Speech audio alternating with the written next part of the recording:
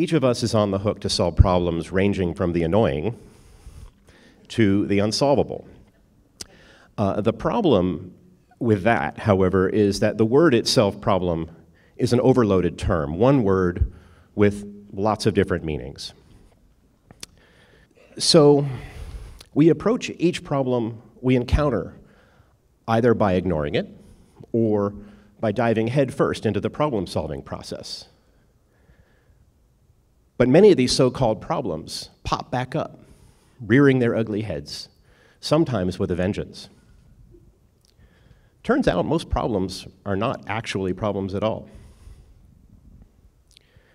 So what I'd like to do is introduce to you a model for framing problems, a framework for diagnostic thinking that I'm hoping will change the way that you think about problems you encounter in the wild. As a friend and colleague of mine, Casey Tice, once said, the old way isn't going to get us to the new place. So I'd like to introduce you to a framework. The framework is here on the vertical axis you see impact. And this is how bad it will get if it happens. And the horizontal axis is how difficult it's likely to be to solve. And so things on the lower left are sort of small and trivial, and things on the upper right are heinous. It's important that we use different words to describe different types of problems because they alert us to key differences in how we approach solving them. Differences that enable us to take more creative, more effective, and more resourceful approaches. Words help us think. So I'd like to share with you 3 brief personal stories, which I hope will paint the picture of how this all works. The first one involves a little issue that I had.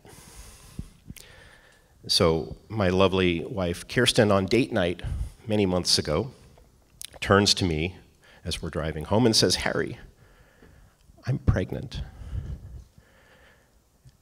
I was panicked, largely because I'm not entirely sure how she got pregnant, but that's an entirely different story. So, recognizing the panic on my face, she says, "Oh, Harry, I'm sorry. It's not what you think. This thing, it has 4 legs. I'd like another dog."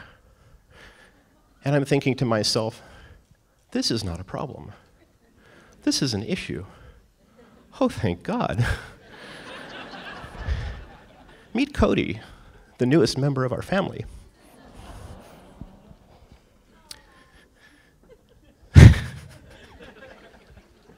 She has a big head. So the next story is a little bit more serious, I'm sorry to say. And it involves my 14-year-old stepson, who was recently diagnosed with something called pectus excavatum, or excavatum. It's Latin for a genetic condition where the breastbone doesn't grow out properly, and in mild conditions, it creates kind of a visibly sunken chest and leaves nothing more than, you know, psychological damage, self-esteem issues, stuff like that. But in more serious issues, the pressure from the breastbone and ribs can put pressure on the lungs and heart and make it difficult to breathe, and you know, possibly called leaky heart valves, and in women can cause serious complications during childbirth. So the fix is, of course, you know, you install a couple of titanium rods to push the chest out and leave them in there for a couple of years, which I'm sure is quite pleasant. And then, you know, the question is, do we do the surgery or not? It's a dilemma. Or, if it's more serious and more risky, is it a problem the doctors are going to help us have to work through? Or if the insurance decides not to pay, is this a predicament, something that he's going to have to live with his whole life? We're going to have to live with as well? The answer, it depends on who you ask. To some extent, it depends on whether you ask, you know, him. It depends whether you ask the parents, us, the doctors, or whether you ask the insurance company. Well, as you move further up the line, as things become more difficult to solve, as things become more impactful, you end up with a quagmire. And quagmires have the annoying characteristic of they get worse as you try to solve them, right? WMDs, peace in the Middle East, Ebola. I can think of a few. Can you? My last story will take you back to my childhood, where you'll meet my father. So, in 1971, 35 miles northwest of Los Angeles, in sunny Malibu, California, I was in third grade school, third grade, with all my classmates, and my teacher, Mrs. Schwichtenberg, turns to us from the chalkboard and says, "Class, today we're going to practice duck and cover." Any of you remember duck and cover? So she gets up and she closes the curtains, and then she says, "Get under your desks and close your eyes and put your hands over your head in case the Russians send an intercontinental ballistic missile with a 1-megaton nuclear warhead." This was my first encounter with the extinction level event, or ELE. That's a problem.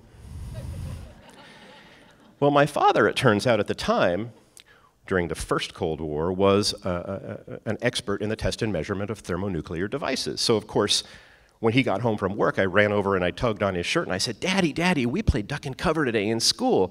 And Mrs. Schwichtenberg said that if the Russians sent an ICBM with a 1-megaton nuclear weapon, that after it's all over, we would drive to Ventura and everything would be safe." And my father got this very odd look on his face, all 6'4" tall of him.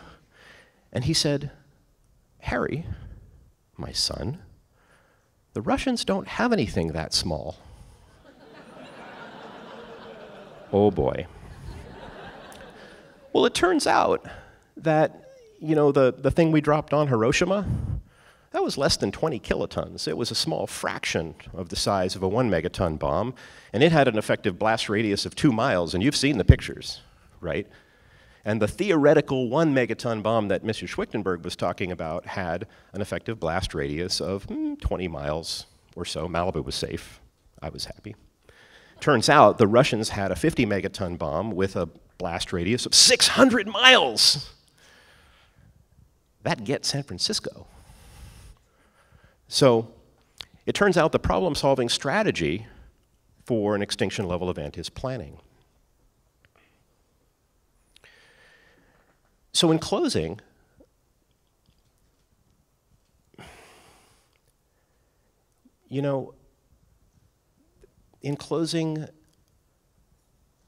I suppose I've spent my life trying to prove to my father that the world is a beautiful and magical place, full of possibility, and that listening with an open heart and an open mind will create new opportunities and possibilities for solving even the most difficult problems.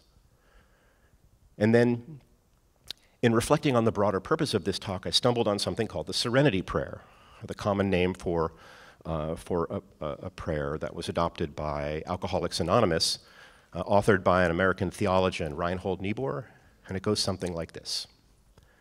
God, grant me the serenity to accept the things I cannot change, and the courage to change the things I can, and the wisdom to know the difference.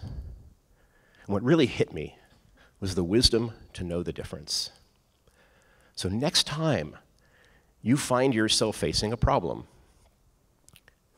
and before you try to solve it, ask yourself the question, is this really a problem, or is it something else? If it's an issue, cope with it. If it's a dilemma, make a decision and move on. If it's a problem, aim for a solution. And if it's not solvable, figure out how you're going to live with it. Most of the time, problems are not problems. Thank you.